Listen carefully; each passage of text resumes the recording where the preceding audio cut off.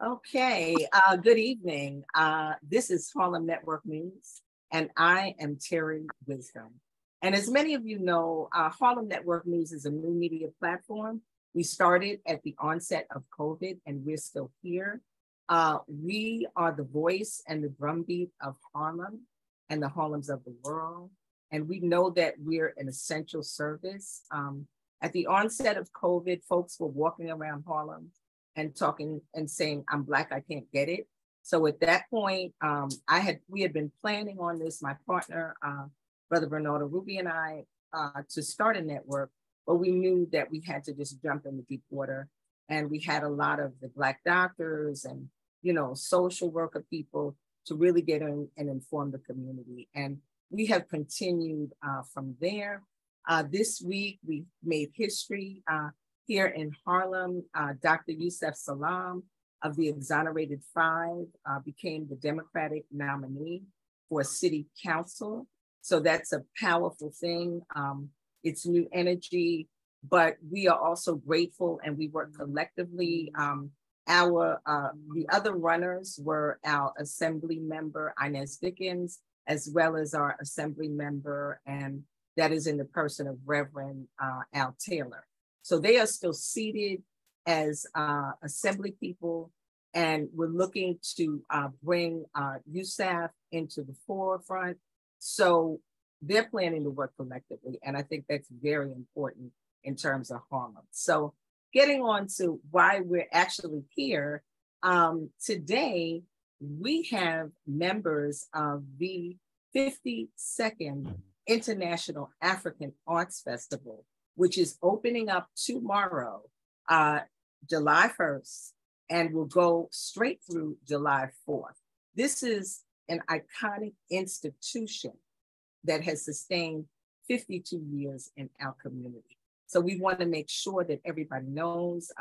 I have Sandra Bell here with us, who is the stage production manager and has been for many years. I have Brother Kofi Osei Williams of the acclaimed dance company Asase Ya. I just love saying that, Asase Ya. And we also have with us performer, musician, Craig Harris, who has performed with Sunrise, but I'm gonna let them share about themselves. So Sandra M. Bell, would you tell us who you are, whose you are, and just a bit about Festival and your connection to Festival? You are Festival.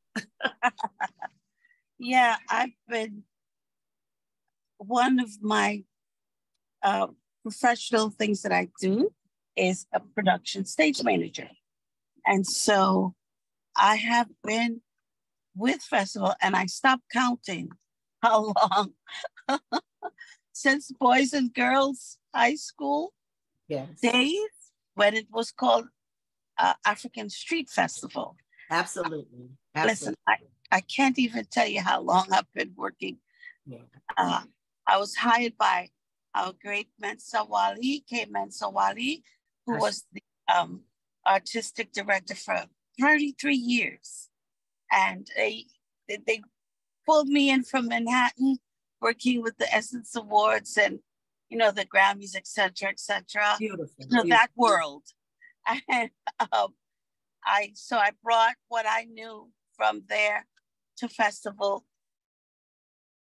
so that we could upgrade in different ways. So, and I've been there since. Mensa's not there anymore, and I'm still He's there. watching over.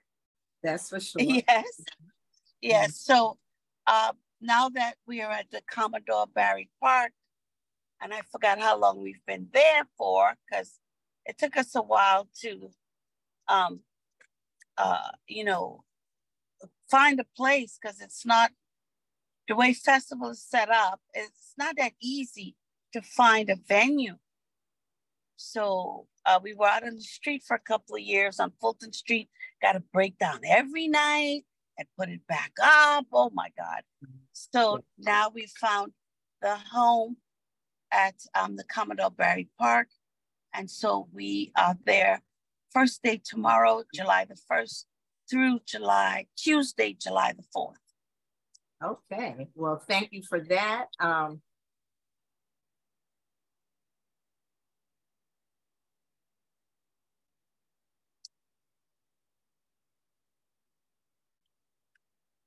Sorry, media is such a thing. I had to take that call.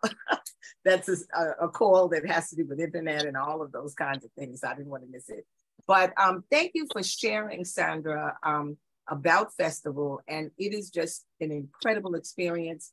There are vendors, there's performance. You know, this year there is even a symposium, which there was in the past. And it's something I feel like, and this is Harlem Network News. If you're just joining, I'm Terri Wisdom. But I really feel like there are certain things in our community that are so meaningful and have become our holidays. You know, we have, you know, our Kwanzaa, we have, you know, Dr. Martin Luther King's birthday. We celebrate El Hajj Malik Shabazz, Malcolm X, Juneteenth, BAM, you know, which is Dance Africa. And then we have the African American Day Parade, and we have our Harlem Week. So those have become our holidays, what we look towards. But I want to move over, and I am going to start with Kofi Osei Williams and have you speak about who you are and whose you are, and Asase Ya. I just love saying it. And then we'll move on to you, Brother Craig Harris. So Kofi, tell us about your connection to festival and a bit about Asase Ya. And I did read your bio and how this all evolved. So share with us, please. Thank you. Thank you so much for having me. I'm the executive director of Asase Ya Cultural Arts Foundation. And we started through, it was a bunch of young musicians and dancers, and we wanted to just show our experience. So we came under the likes of Nana Denny Zulu and Larock Bay and Chief Bay and yes. Baba Lucashe and Mama Wilhelmina Taylor, you know, a lot of the elders in the community. But, you know, Asase Ya, we've performed at festival about 10 times or so. But yes. This year, I'm featuring my band at festival, Orchestra Africa. All right. Orchestra Africa, we were founded last year during Dance Africa. Abdel Salam, who's the artistic director of Dance Africa and Forces of Nature Dance Theater, came to me and said, you know, he wanted to highlight African music a little bit. And he, you know, dance always goes with music, and sometimes he felt like the music was being overlooked. So he asked me to put a band together. Last year, we did all traditional African drums. And this year, when he came to me, he's like, what else can you do? I was like, I want you to hear some stuff from my band. So this was the first year at Dance Africa that a full music band was featured. Wow. And we had, you know, a full band, but our feature wasn't dance imposed. You know, with Dance Africa, it wasn't dance on top of it. It was just a band. And we got a really good feedback from Dance Africa this year. And I spoke with some of the people at the International African Arts Festival, and they were like, we want you to come and bring your band. So that's what we've been doing. What we play traditional high life music, but we also have taken a style with contemporary African music. So one of the featured members in the band is Amma Watt, who is my friend from childhood. And Mr. Craig Harris was speaking about it right just now. He said our connection is Kwayao, and that's his daughter. So we knew each other from birth. Amma's an amazing singer. So we featured one of her songs in it, Yeah, Yeah, Oh. And it's a song that is to an Orisha, who is a Yoruba goddess. And it's just talking about peace in the world. It's talking about the healing spirits of the world. It's talking about, you know, the greatness. And so that's the kind of music that we're doing. We have 11-member band. Mm-hmm. And so, you know, it's full with drums and keys and bass, horns, you know, and we just, it's really about us spreading. It's another way for me to spread African culture and for people to start looking at Africa in a different way than it has been promoted and presented to us for many, many years.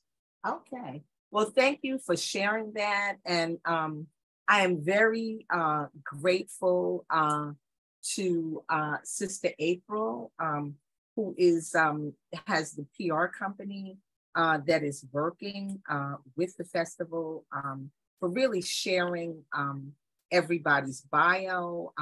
Her PR company, Akila Work Songs, and they did an incredible job with the press release, just breaking it down. And I love your story, Kofi. You know, just the fact that you started as a drummer and you and your brother worked collectively. You went over to Africa. I believe it was Ghana, I'm not sure. So we went to Guinea first. Guinea, okay. We went to Guinea, and then I've been to Ghana. I'm always in Ghana now, but we went to Guinea first, straight out of high school. Okay, good, good. So, you know, that's a powerful story. And then starting the institution where young people can study the culture, can study dance. And what really triggered or caught my eye is that this year you wrote a play of the HBC Youth Show. Yeah. So I love it. I love it. I mean, I attended Lincoln University actually when Gil Scott-Heron was there, and I know he performed one year at festival. And I consider myself, I'm a Howard mother and I'm a Howard grandmother. Yeah. So I stand firm for it. And I love the fact that you're bringing a play because it's important to connect with our young people. I'm going to move over very quickly to Craig Harris. And Craig Harris, who will also be performing at the festival, can you tell us who you are and whose you are and your music connection? And we got two Brooklyn people in the house, and we got two Harlem people. But as we say, it's Harlem and Harlems of the world. So that encompasses us all. So thank you, Craig. How are you doing? How's everybody doing? It's so good to be here with you and to feel this. I'm Craig Harris. I'm a trombonist composer, and I've been doing this for many years. I came through a program at State University College at Westbury through a man named Makonda Ken McIntyre and Warren Smith. Through there, and Shashi McIntyre, okay? And through there, I studied music and I played trombone, for those who don't know. We'll be performing at the festival this year, but my connection goes back to the East, where I lived in the East. I was educated in the East, 10 Claver Place, Brooklyn. All right, okay, yes. And I was there always to hear the music. This was the place that I grew up in to hear this music and help really politicize me and get me the culture together. And from the East, I used to go hear Sun Ra when he played at the East, and all the greats used to play at the East. McCoy Tyner, Pharoah Sanders, everybody used to play at the East, and I was a young person there, and I never missed it. And from there, I just would check out the things at the East, and then in like '76, I graduated, and I started working with Sun Ra.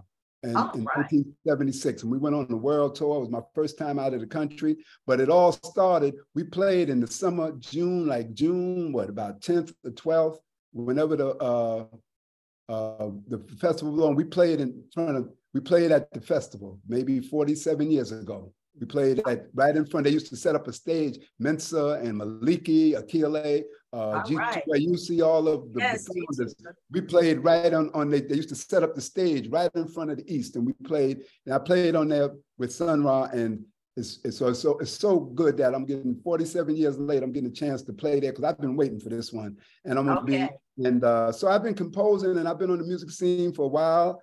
I got many CDs out. I've been working with a lot of people who's who in the culture.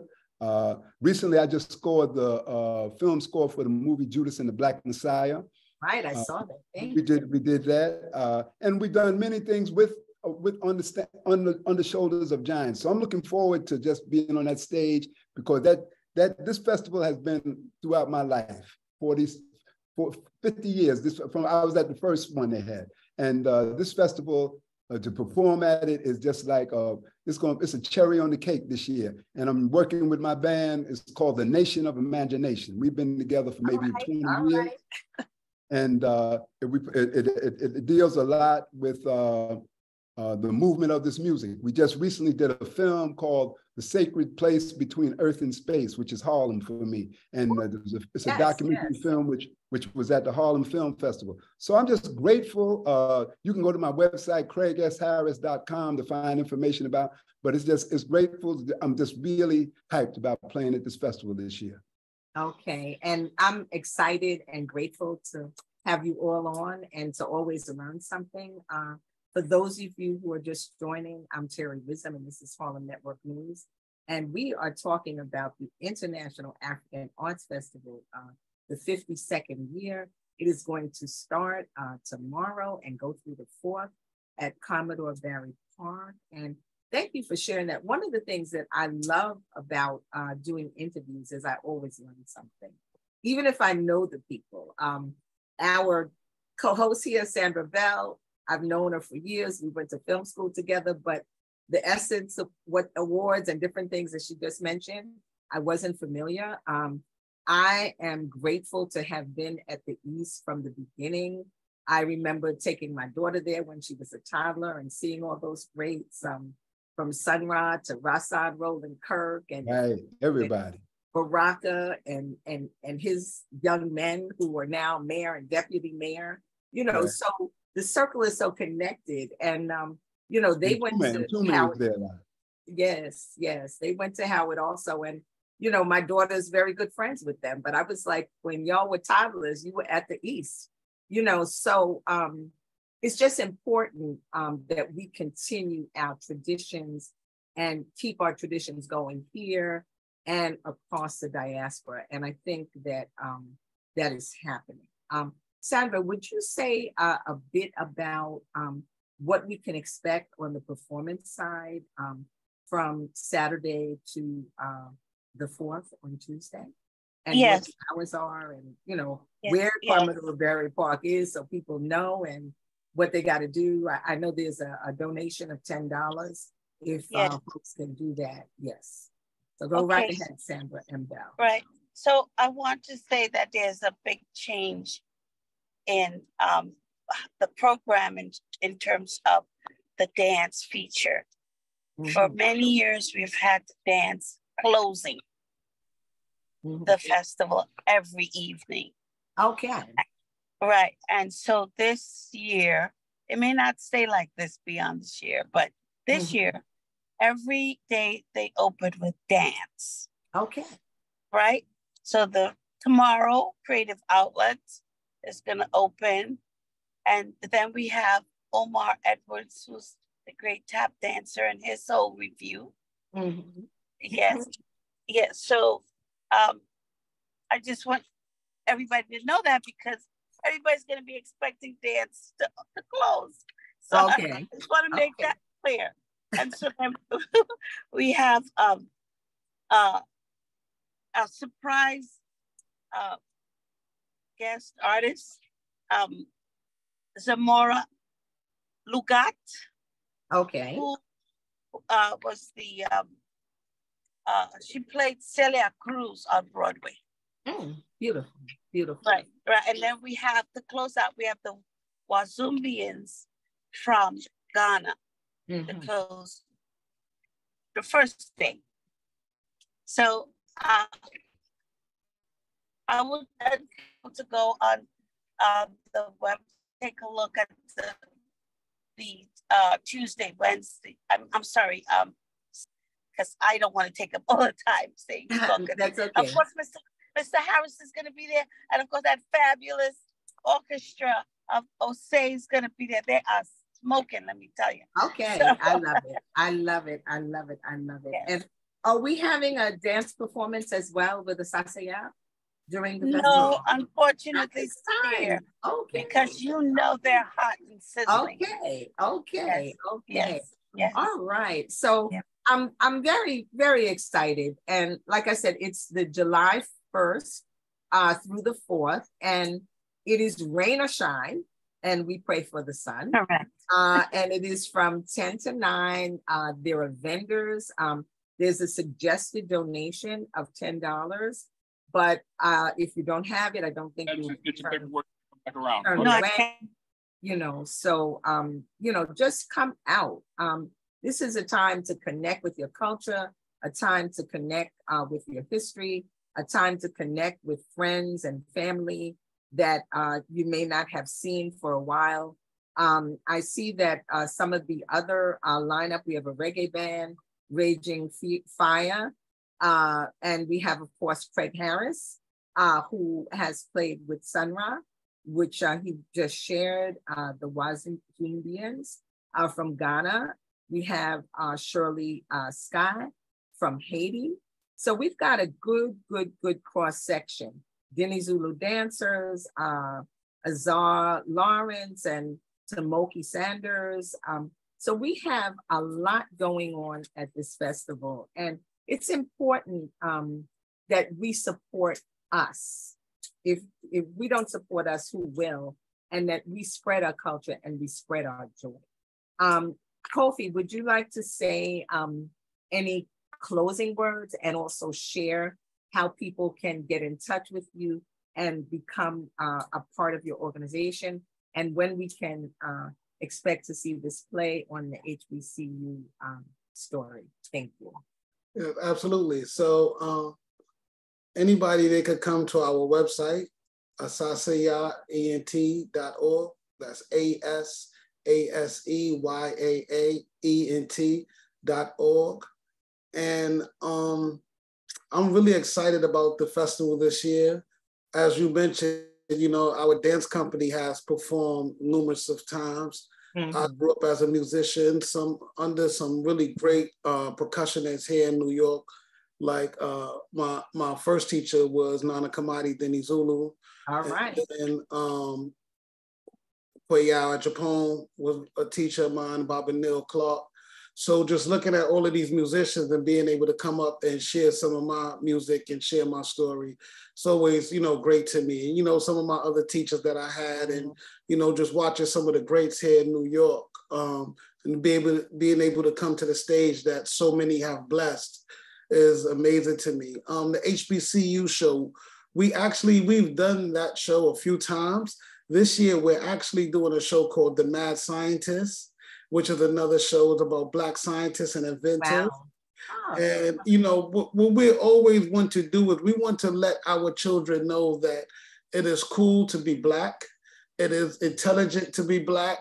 It is all of the things that they tell us is not. You know, it's safe to be Black in our communities, you know, so all of the things that they tell us is not. You know, Harlem is a community. And what I always compare and look at, because my brother lived in Harlem for a little while, but Bed-Stuy, the community that I lived in, which, you know, just gives that energy, gives that warmthness. But, you know, being a musician, we get to travel the world. And, you know, when I'm in my community, there's no safer place in the world to me, you know. Absolutely. Absolutely. So I always feel that. So, but I want our kids to know that, and know that what they're seeing on TV is not always the truth. If you use your eyes and you see how our community works, you know, that is what they get. So I thank you for having me. I'm really excited to see everybody at the festival this year. And, you know, just to see everybody around and coming back to being able to be outside and to be amongst each other. Yeah, it's a very powerful thing. And I think the wonderful thing, this is Harlem Network News, and we're winding down. I'm Terri Wisdom, but the wonderful thing about festival is that there's something for intergenerational, for everybody of all ages. And I know even when my children were teenagers, like that was like, there were things like the Kwanzaa Fest, you know, going to Boys and Girls High that they always looked forward to. They saw all of their friends. It was a great connection. And even one year, God rest his soul, I lost my son, Ali Sam Wayman Wisdom, November 5th, 2021, the gunshot. But the blessing is I remember him being part of Kahende and Djembe and Sule and Sekou. And I remember them actually winning the drumming contest at festival on Boys and Girls Children's Stage. So there's a lot of close connections, memories, and prayers that surround us with festival. It's a sacred event. So Craig Harris, would you just give us some closing words? And, you know, when you say Sun Ra, I remember Sun Ra coming to Lincoln University to perform. And that was a powerful thing. Sun Ra was sitting on his throne. And at that time, we didn't even really have a big theater. You know, it was in the chapel. That's where things happen. So always remember. So thank you, Craig. If you would just give us some closing words. And I love the fact that you spoke about the education that you, receive to become a musician. So that's a powerful thing, because I think our young people need to know that education is a good thing. It's your ticket, and it's how you use it. So thank you. You know, it's about, for me, coming this week, it's like bringing Quay Yao with me. I'm bringing Sun Ra with me, Mary Baraka, Sekou Sundiata, Safia Henderson Holmes, all of my colleagues. We come in there. We're gonna be on stage that night. Because I'm telling you, it's like 47 years I've been going to this festival, and it's one of the greatest things in the world. This festival, I'm telling everybody, support it. And even though that $10 donation, if you got $11, do it, because I'm gonna tell y'all, if you got 100, do it. Support your culture. If you got 5, but just support our culture. That's where it starts.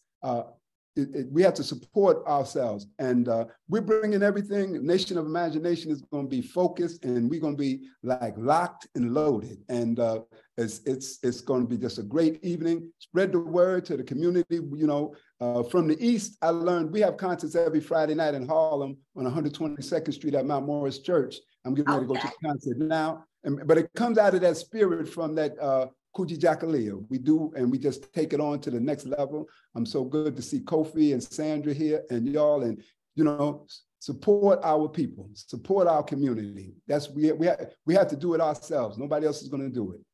Okay. Well, thank you for that. And one of the reasons, like I said, Harlem Network News, the drumbeat goes, but people don't know everything. So can you repeat? I'm right here in Harlem and connected with musicians, but I wasn't aware of the Friday concerts at the church. So, tell us the time and what people need to do to get there.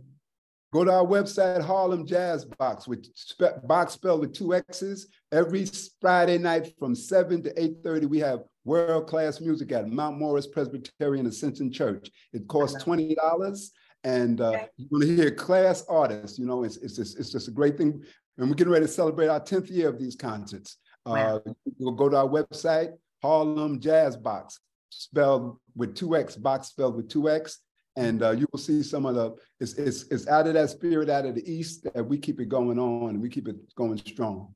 Okay, very, very important that we know and understand our community, support our community, and keep our culture going. And thank you, Craig, for lifting up some of the names. We have to make sure that we remember all those names. Sekou Sundiata was a neighbor of mine for many, many years, right across the hall with Pat and quote Barry, so Sophia. 690. That's right, 790 Riverside Drive. That's Party, right. 11. Love it. Party Central, that's where we grew up. Yes, we do.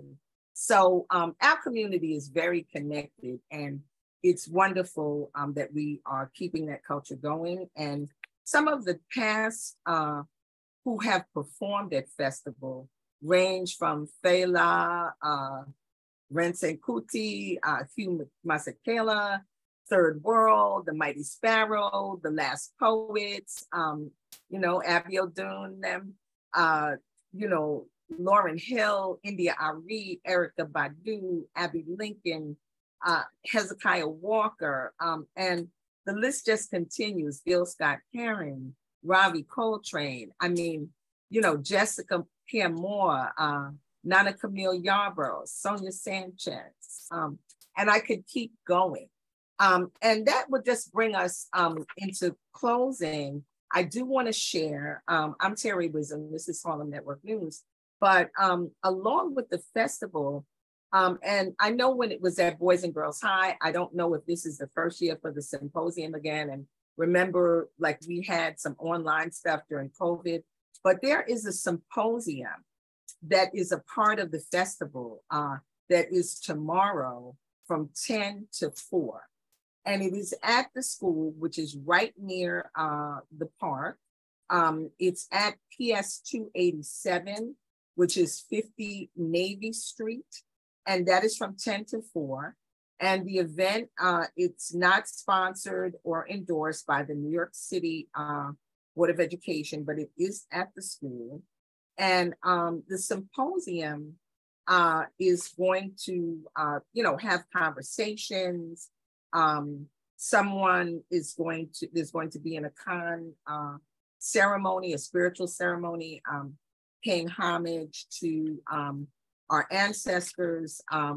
And we also, then there's a panel, and I don't have all of the people on the panel in front of me, but part of the panel is going to be Baba Sekun, who's one of the chief organizers of festival, and also Dr. Maulana Karenga.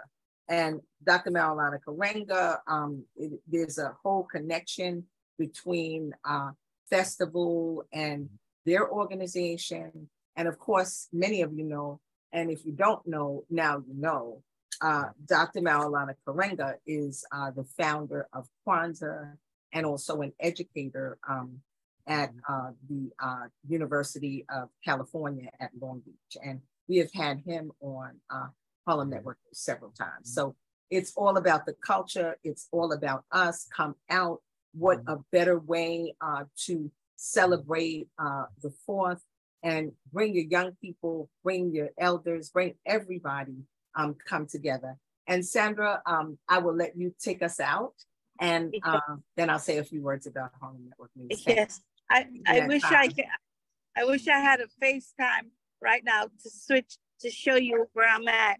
We are preparing the stage. Sound is up. We're testing the sound now. The vendors have set up most of their tents. We do have a VIP section. Okay. This is our 3rd year. So I wish I could just show you what's going on here right now, because it takes us like 2 days to set up. So we're ready. Come on down. Pay your $10 or whatever you've got. Yeah, please. This is us supporting us. And thank you so much, Sandra, for what you do. This is one of our warrior women.